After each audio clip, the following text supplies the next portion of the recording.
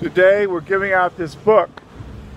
We're standing out here on Coney Island Avenue, and we have a little paperback furnished by Saturate New York.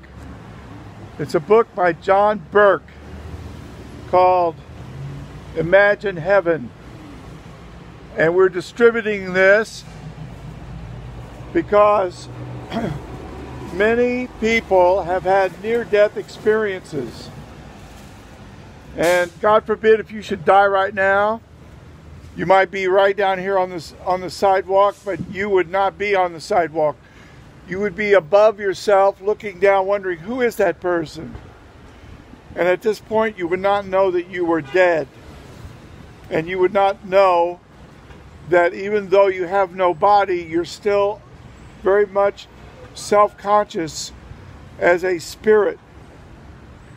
And then usually there's 2 or 3 things that happen. These are reported by doctors, cardiologists, psychiatrists, people who have no reason to lie and who would be hurt as far as their personal reputation in the medical field is concerned if they were telling a yarn or a tall tale.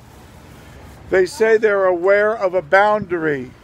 If they go beyond that boundary, there's no returning. They are also aware of a luminous being, and they know intuitively that it is Yeshua HaMoshiach. And they are in his presence, and they are experiencing the serenity and the glorious peace of the Prince of Peace. And then realizing that if they go beyond this certain barrier, they can't come back, and realizing that there's something else they have to do, they describe this, many of them, as something like being on a roller coaster and going backwards and falling with a great thud back into your body. And when this happens,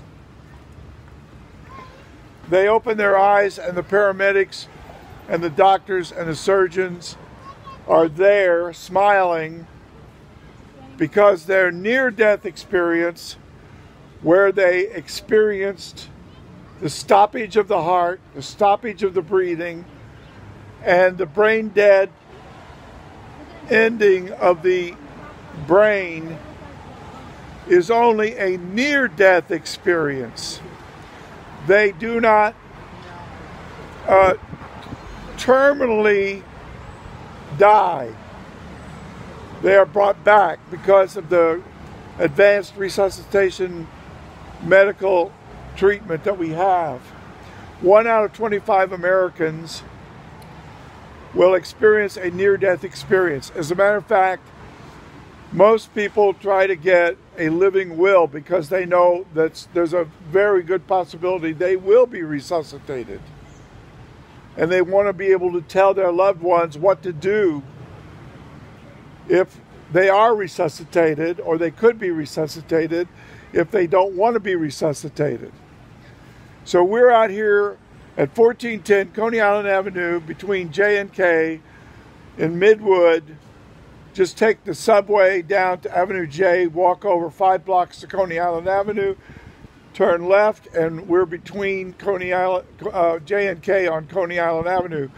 1410, we have a service every Sunday at 1 o'clock, and right now we're doing an open-air service and distributing these books.